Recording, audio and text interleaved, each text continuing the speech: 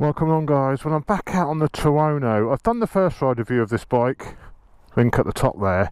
I've now been seriously tempted to actually purchase one of these because Wheels Motorcycles are doing these for an incredible price on pre-reg bikes at 13,395 or something ridiculous. So I'm a bit in a turmoil now as whether I should actually get one of these, sell the GSXR, get a Tuono Factory with all its lovely electronic suspension and everything. So this video is two parts. First part, take the Tuono out, another ride, see what I think to it.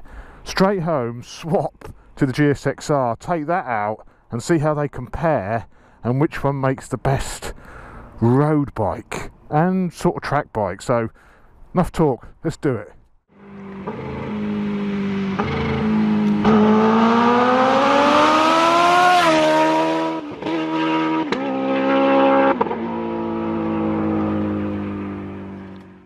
Listen to this. Oh yeah. Oh mama. Oh yeah, I turned off wheelie control. That's a good reminder. I did turn off the wheelie control. Don't forget that, chops. So I took this out yesterday for my first ride video. You know, it impressed me. I've ridden Tuonos before. Womble's got a 2017 which I've ridden many times. But this one with the electronic suspension, it just seemed to be a little bit tauter, a little bit tighter, a sort of ultimate performance really. Yeah, so it's one of the downsides of doing this YouTube thing and testing so many fantastic bikes. There's always those bikes which tempt you into purchasing them. And Tuono's always been one of those bikes. I nearly bought one of these when I went and bought my Super Duke about 3 years ago. That was when the 2017 first came out. I nearly purchased one then, but I resisted because I couldn't justify. I think they were going for about 15 grand, the cheapest deals I could find at the time. But for 13, just under 13,500, I could sell the GSXR and get one of these, maybe put a bit of money in as well. So I don't know what to do. So this ride is all about me making my mind up whether I want to do that or not.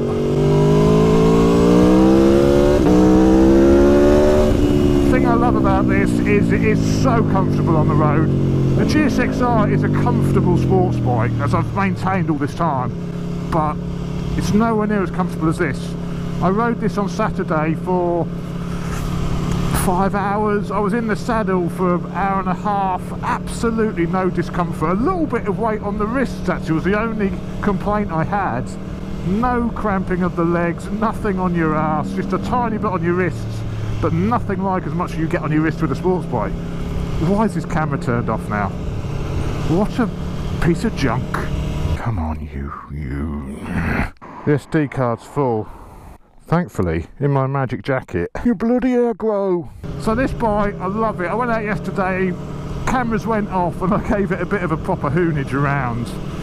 And my biggest worry with one of these was it sharp enough to fulfill, when you want to really put your power down, all on track of course, is this going to satisfy my track performance and my hankering for performance on the road?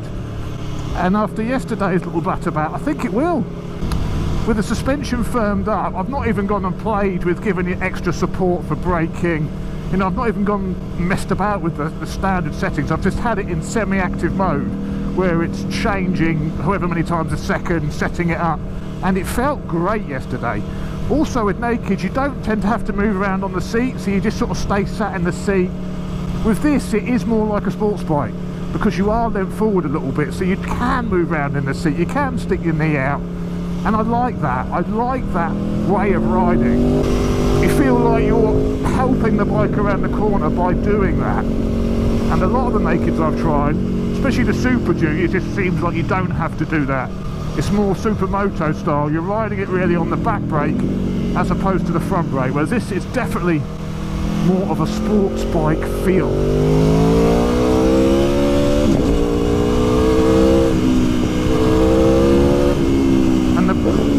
And the brakes are just incredible on this. Absolutely incredible. Electronics on this I don't know, the electronics are good on the Suzuki, but you can't separate your anti-wheelie and all that. You can on this. I've got anti-wheelie turned off, so I can pull the odd cheeky wheelie, and I've still got traction control on. Perfect! Why aren't they all like that? Downsides with this bike, I'm really struggling to ride it sensibly. I find it hard to ride sensibly. I seem to be just gunning it everywhere. I guess that's more of a test I need to do. Can I just ride this thing around sedately without... I think it's this engine. It's the noise this thing makes. It's the way it makes its power. It's just all mid-range. And it just makes you want to go in to hear it. Then you just end up riding it like a bit of a knob, really. Can I control myself and not end up killing myself if I bought one of these? That is the big question, really. We'll see how if I ride the GSX-R differently to this, because you just can't help but open this up and hear it, and that's with a standard exhaust. Imagine it with an end can. The quick shifter and blipper are good on this, but perhaps not quite as good as the GSX-R. There's a bit of a delay when you're changing. Listen. That's quite a slow change compared to like the aggressive change on the GSX-R. But they're both great systems. They both add so much more of a racy feel to your ride. The foot pegs, I'd say, are about a similar position to the GSX-R. We'll see in a minute. You obviously sat upright, but you've got a little bit of weight on your wrist. You've got a little bit forward. Even with this suspension in firm mode, I think it's still softer than the GSX-R because it's semi-active. So if you're in nose, I'm on a bumpy bit of road now, it's measuring that movement, that suspension movement, and it'll be adjusting now and making it a little bit smoother to handle these bumps, which I love that. I do love electronic suspension. If you want to go on a tour, I could slap it in the fully comfort mode and sit back and relax. I'm not getting rid of the H2. I love the H2. It's a special bike. You know, that is the sports bike, so it raises a big question: do I need two sports bikes? Which is why I'm thinking maybe of chopping the GSX-R for something a bit more comfortable, a bit more road focused. I don't want a GS. This is plenty comfortable enough for me. I don't need any more comfort than what this offers, and this still offers that sporty edge. So I'm thinking, yeah, okay, I'll be compromising a little bit perhaps on ultimate performance, because in a straight line this isn't as fast as the GSX-R. I'd say it's got more mid-range, more punch, but it's not got that top-end craziness that the GSX-R's got, which again makes a good road bike because you don't need to do 150 miles an hour plus on the road. You'll be visiting the judge and jail potentially if you get caught doing that. With a naked, you sort of go to 120, 130 under controlled conditions, and that's it. You have to slow down because of the wind blast, so you've almost got like a restriction in place that prevents you from doing maintained fast speeds, and that is another good reason to go for a naked on the road. So the Tuono is an incredible bike. I love the thought of the V4 on the road as well, just for the soundtrack, just for the mid-range and the power. I think it's a perfect road bike configuration. Yeah, it's a little bit more thirsty than the GSX-R probably, but who cares, you know, a little bit, an extra quid per tank maybe, nothing. Yeah, it doesn't have a fuel gauge, it doesn't tell me the outside air temperature, it hasn't got all of those niceties like the GSX-R has, but it does have cruise control.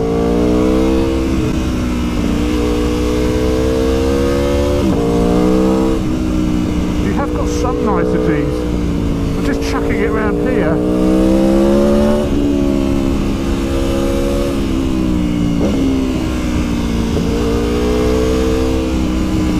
That is a hell of a lot of fun.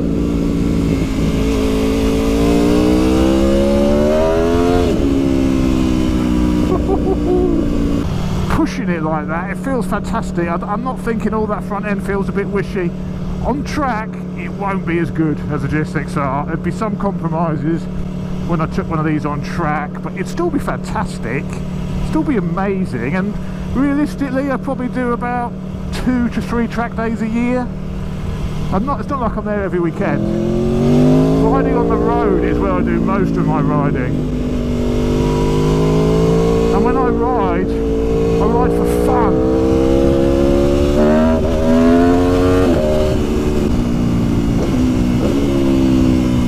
It does just give you confidence, this bike. Absolute confidence, a sort of control. You feel like you have unlimited amounts of control. Okay, so the Tuono, brilliant, I love it. I absolutely love it.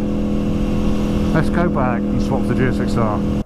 Right, so here we are, back with the GSX-R. Tuono returned home. How does it compare? Doesn't sound too shabby. Yeah, okay, it's no V4, but a nicely sounding straight 4 does have its own appeal. It's been a little while since I've ridden this. It's probably a month since I've been out on this bike, so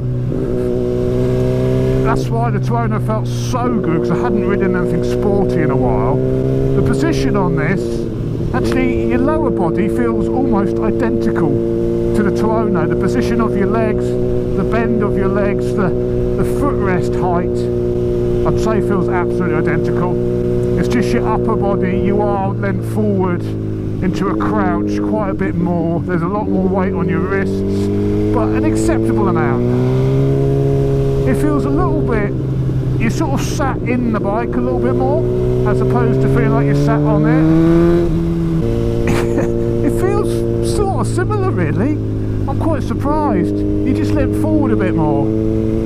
Suspension feels nice on this. This has got £2,000 worth of Nitron upgrades though.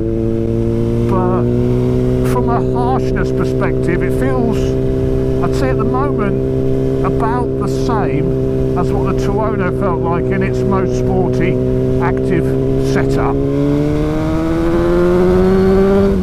Also the speeds feel faster on this. See, 40 miles an hour on this feels faster than what it does on the Tuono. I think that's because of the way the engine note sounds. When I'm doing 4,000 revs on this, and it sounded like I ought to change gear. On the Tuono you can ride around at sort of 5,000 or 6,000 revs, and it just sounds like it's where it should be, where the rev should be, where the engine should be revving. Before, say 5,000 revs on this, you do feel like you should be looking for another gear. It's not egging me on quite as much, which is an absolutely good thing for a road bike. Of course, what you do get with a sports bike is that fairing, you've got that wind protection, which you haven't got on the Tuono. So for longer distances, motorways, it's a lot more comfortable doing that on a sports bike. But of course that does mean you can end up doing prolonged high speed much easier.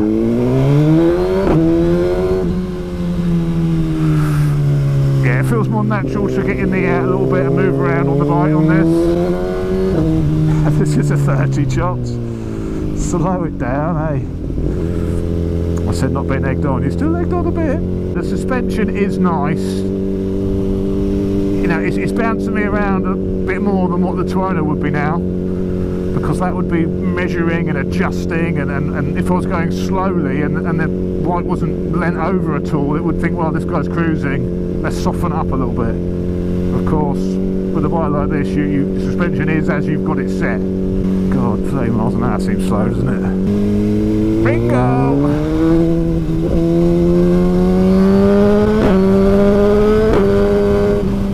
Yeah, this is still a lot of fun.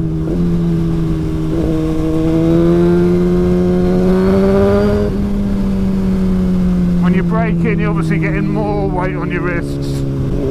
Had a little bit on the Tuono when you're on the brakes, but on this, you end up with quite a bit.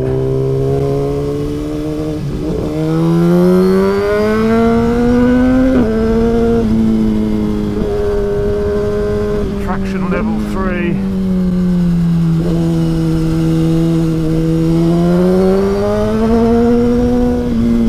Electronics package on this, obvious that it's doing stuff.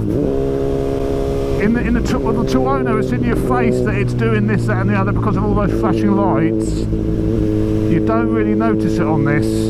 Of course, your anti-wheelie and your traction is tied together on this. You can't separate it like you can on a Tuono. I do think perhaps the electronics on the Tuono are better.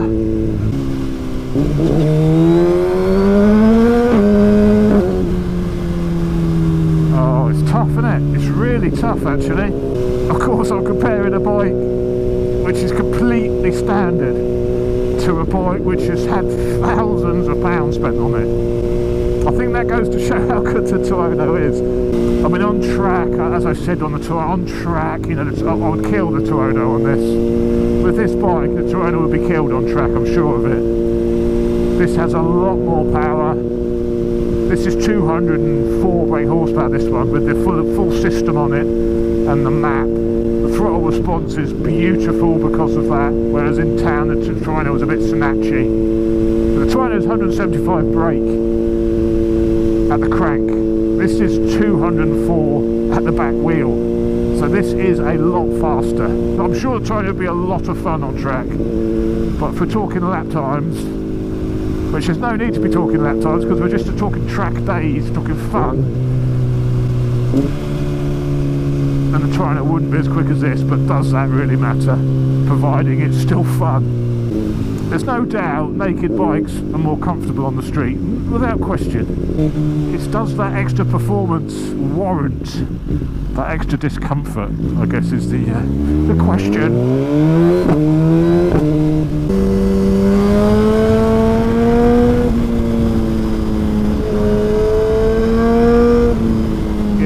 Nicer for the high speed stuff, I think. There's less of a song and a dance about it with this. It's not trying to wheelie over every crest. It's a little bit more sedate on these sorts of roads. The Tuono was inducing a lot more smiles, jumping around and wheeling. This is like a scalpel, a bit more precise.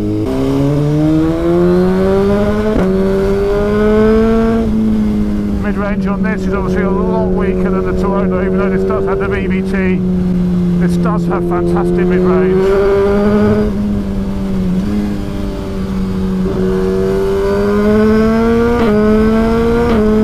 I think on these sorts of roads, the Tuono is quicker, I think.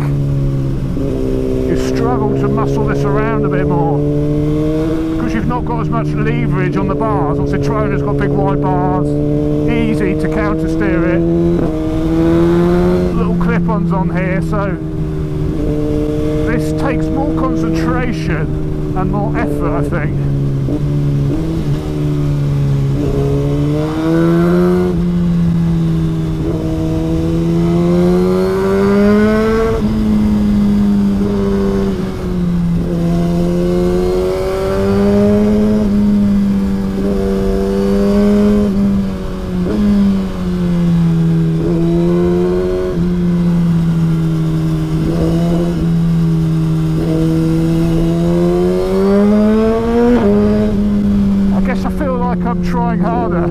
This and it's not as much fun. But I think this isn't as much fun.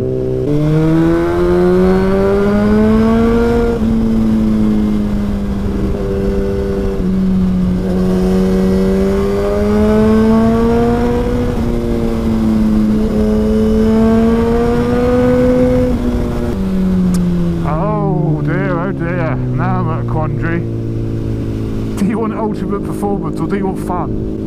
That's the question, isn't it? What do you want from your ride? To go as fast as possible or to have as much fun as possible? There's only one answer to that. As much fun as possible. Nakeds do make more sense on the road, I guess, than sports bikes. And I do have a sports bike, let's not forget that. I've got the H2. That's not going anywhere. Do I need another? I guess it's the question. What do you think? What should I do, guys?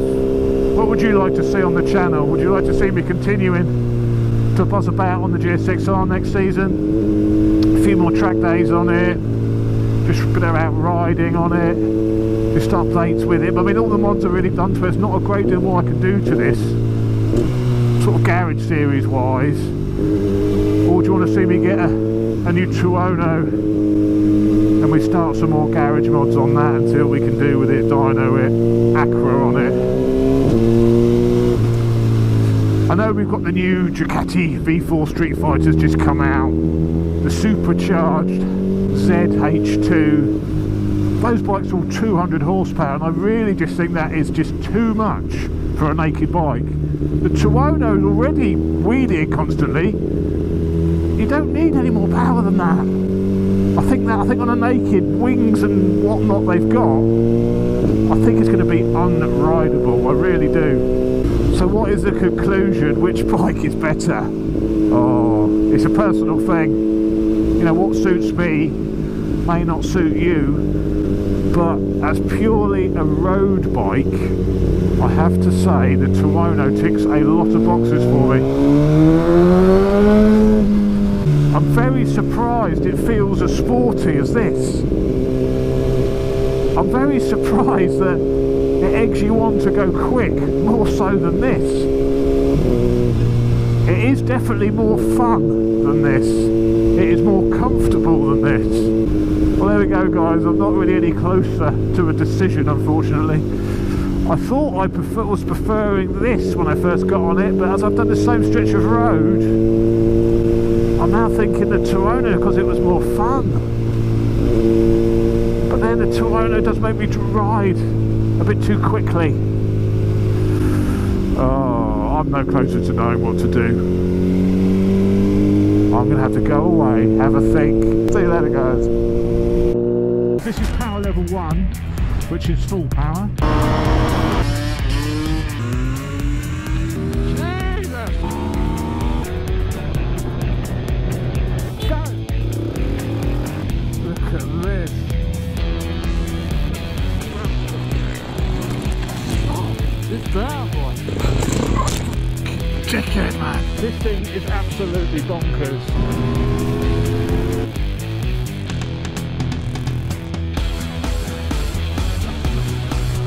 It's also pretty quick.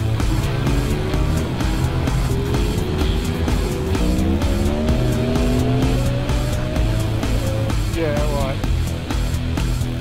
Never mind getting beat up. Give me this any day of the week. Oh,